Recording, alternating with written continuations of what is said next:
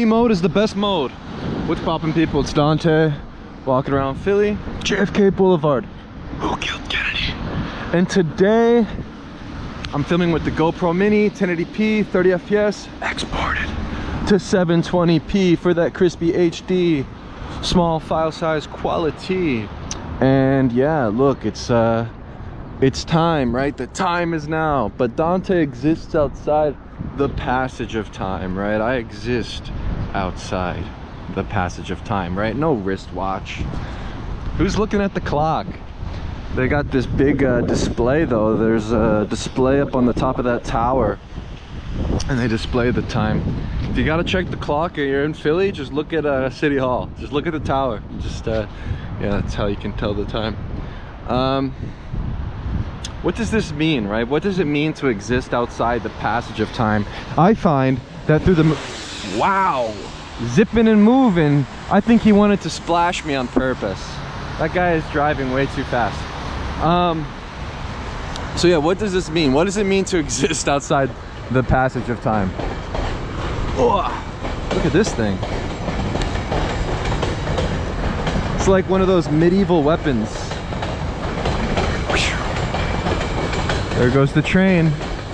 I believe that through the movement of your body and walking more, not only does it make you happy, it makes you feel more, it makes you become more, it makes you think and actually come up with anything creative or see things, explore.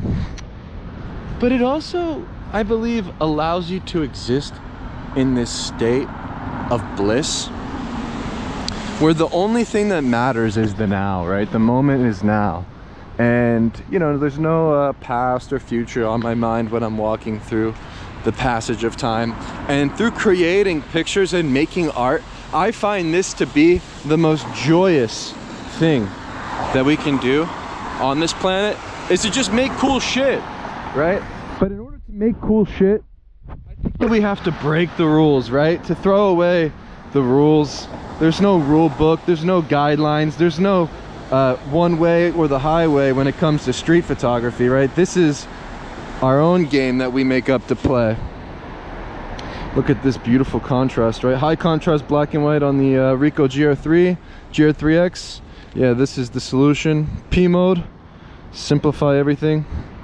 Don't make it too hard for yourself, right? Taking pictures is easy, right? Street photography is easy. All you really have to do is follow your intuition. If there's anything that grabs your interest, just raise the camera, press the shutter, right? This is a simple sort of ethos, right? To just react with your gut, to follow your gut, I think is the goal. And to play more and to see more, ultimately. And what this superpower, right? I believe street photography is a superpower. It allows you to find beauty in the mundane.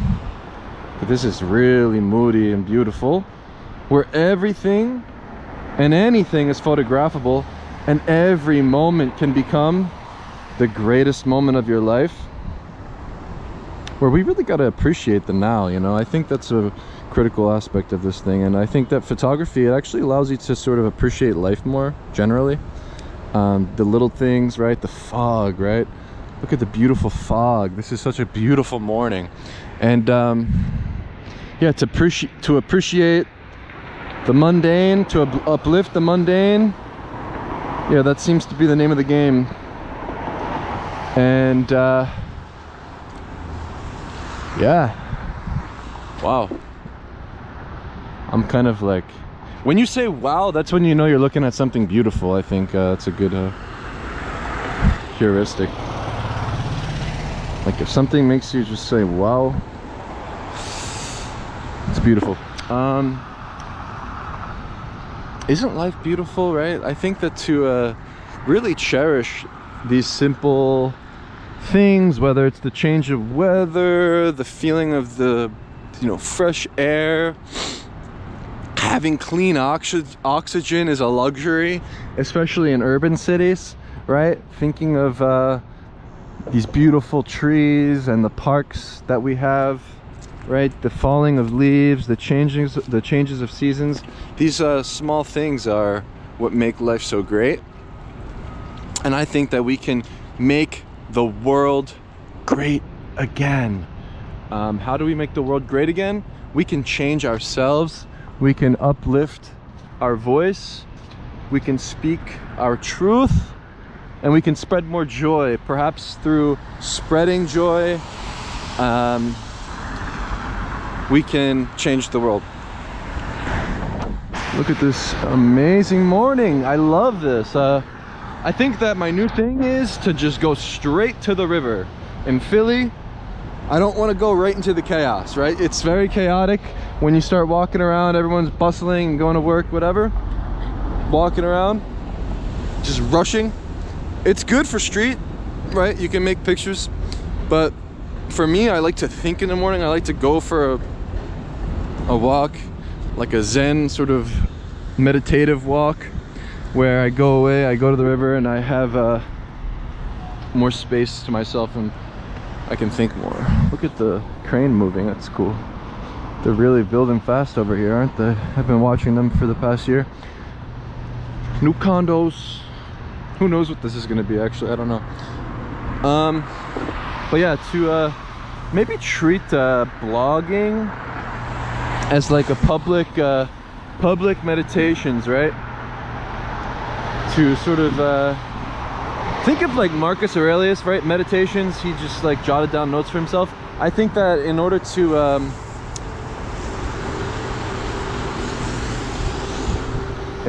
generate new thoughts, in order to expand the mind, open the mind, we actually must write, we must speak, we must put things down on paper or whatever. Like I kind of like treating the blog as such, where yeah, just say what you feel, right? Speak your shit. And what this does is it allows you each day to maybe expand your opinions, where you know you don't want to be complacent, you don't want to be stuck to like one mode of thinking, no group think, right? We must be free thinkers, open-minded as much as possible. And this is why I believe travel is incredible, because traveling the world, it allows you to open your mind to new ways of living. It allows you to open your mind to other cultures and people. And it really does expand the horizon, quite literally, right? When you look out at the horizon of an ocean, isn't that an inspiring feeling, right? There's something about looking out at the distance, or even being in an airplane and looking out the window above the clouds. You know, you feel like you can touch the sky. I love being outside. I think being outside is the ultimate luxury. Man, they gotta do something about this kind of sort of office work. Look at how dreary and dreadful this looks inside. The fluorescent lights, the sort of place where souls go to die. What else? Yeah, so to be complacent is not an option, right? We must move and expand and sort of evolve, I think, is a good way to think about it, right? Where evolution is the goal. I was thinking actually this morning about this like notion of legacy, right? I think maybe we think about legacy as photographers. Oh, I want my legacy to be left behind. I want my pictures to live on and outlive me. And you know, this is a thought that I've had for the past couple of months, thinking about it as like an empowering thing. But now today, I don't know, I woke up, I'm like, fuck legacy. Like, honestly, I'd rather just be forgotten, right? We the new kings of the underground, baby. Like, I don't want to have my legacy be this like serious thing. It's like, I just want to make dope shit while I'm here. Don't really care if you I don't know, maybe it's, yeah, I don't know. Dante of Philadelphia doesn't exist. Wow, beautiful morning. Beautiful morning, sunshine, baby. Beautiful morning. I just want to feel liberated. Do you want to feel liberated? If you want to feel liberated, just stop giving a flippin' fuck. Be you, baby. Individualism, identity, What do you identify as? If someone asks you what you identify as, just look back at them and just say, how.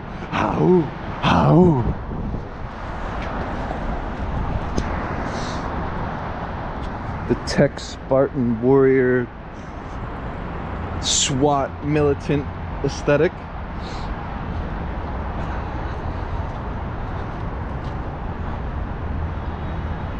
Hello. Can you see me in the reflection? No. Let's walk. Let's walk and talk along the river. This is my muse. I love walking here.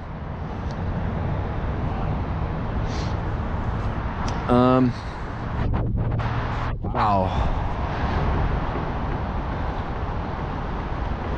Just take this moment in.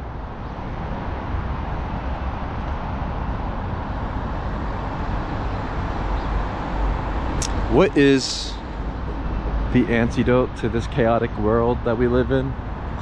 To love yourself, right? Self-love. Like, I like waking up in the morning thinking to myself, I can do anything. Right? You can do anything. The only thing that's holding us back, I believe, is the fear itself, right? To not be afraid is really critical in this modern world, right? We can't have any fear.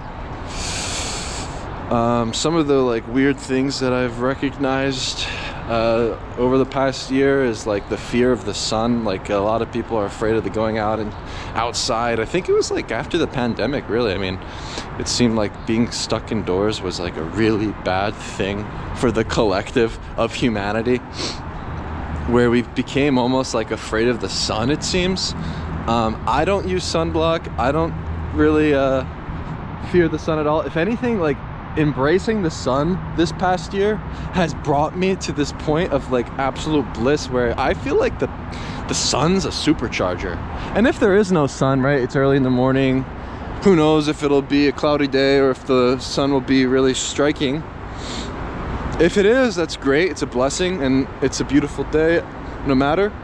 But there is something to be said about the sunlight. Like, it really does charge your body, gives you energy, right? Like, when your skin becomes tanned, there must be something about the like physiological effect. I don't really know, but it's there's something there, to say the least, because I've never felt better in my life than this past year of like just embracing sunlight more.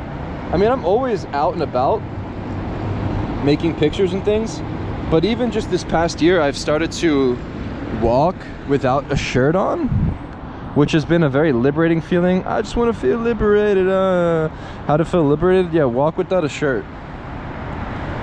Walking without a shirt on, yeah, it's a nice feeling. Obviously not in the winter. Although in the beginning of the autumn, I was yeah, I was in the sun, and I would be, you know, I would feel warm even in the sun with my shirt off during the cold days. Like, if the sun came out right now and it's like 50, it's gonna be like 50. It's not even that cold. Yeah, I'd feel fine in the sun with my shirt off. So I don't know, there's just something about the sun. There's something about meat. Meat is power, meat is wealth, meat is capital. The future of currency is flesh. Flesh is the future. I think that the more that we embrace technology, like for instance, just thinking of me working from home, right? Pandemic, working from home, being in Zoom calls, right? This kind of shit is so unnatural, so unhealthy. You're kind of just tied down to the call.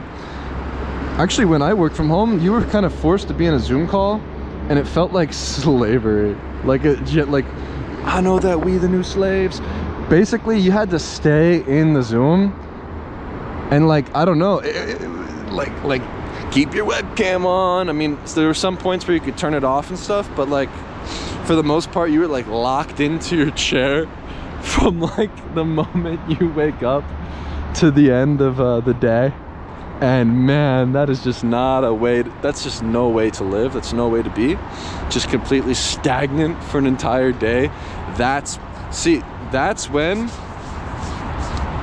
you no longer exist outside the passage of time. You are completely sucked in to time itself, where the days feel like a bore, a dread, right? And what does boredom lead to? Depression. So there was definitely something up with the way that we were living those past years that was not natural. And now I'm just like, we outside, you know, like I'm just gonna stay outdoors all day. I think that being outdoors is the greatest, you know, the smallest thing in life that is just like so uplifting. Just to like be, like to stay outdoors for the maximum amount of time and to be in a state of movement. Yeah, this is where I come to thrive. To be inside is where souls go to die. Seems like it rained all day yesterday, didn't it? I was out in the morning. I got to walk around for a few hours and then it started to rain. Went inside a bit earlier yesterday, but yeah, I managed to walk around a lot outside. And if it does rain in Philly, I actually think it's beautiful, like just to observe these small details and like the reflections, the textures, yeah, all this sort of stuff becomes just like this. There's just like this infinite potential, I think, with photography, where you're never done, right? Like there's always another picture to make, like it's always on to the next one. Flesh is the future. Why do I say that flesh is the future? Why did I say that? Because after the pandemic and after living and working at home and being indoors, it's so much better to communicate in the flesh, right? To have a conversation in person, to not be communicating via text, phone call, email, Zoom. All this stuff is bad. The only thing that iPhone is good for is maybe the FaceTime app, so that you can connect with family across the states if you really want to communicate. But maybe the new modern day luxury is to just be disconnected, and the new way of living in the future will be a subtraction of the technology. Thinking of like the virtual reality stuff like Meta, right? Facebook. Yeah, I tried the Oculus, I tried the virtual reality stuff. It is really bad. Like nobody's gonna want to suck into this headset, and I don't know, I was thinking about that because it's really jarring. It's not good. It's unhealthy. If they were to make it so you could just put some like glasses on or something and it was an augmented reality experience, I think then it will be something that's adopted by the masses. But as long as they're making the VR a sort of a solution for the future of communication, yeah, it's and just like production, whatever, it's not going to be good. I think that the artificial intelligence, right, the ChatGPT is much more interesting. Using the voice dictation on the iPad, iPhone, yeah, just gathering knowledge. That's what I'm starting to realize, is it's knowledge, right? That's what's so empowering. It's the knowledge. Because in the past, going through Google, you know, and having all these advertisements pop up and things to buy and having to sift through 1,000 different sources, it's an issue. But now what's going on with ChatGPT is it sifts through all the information for you.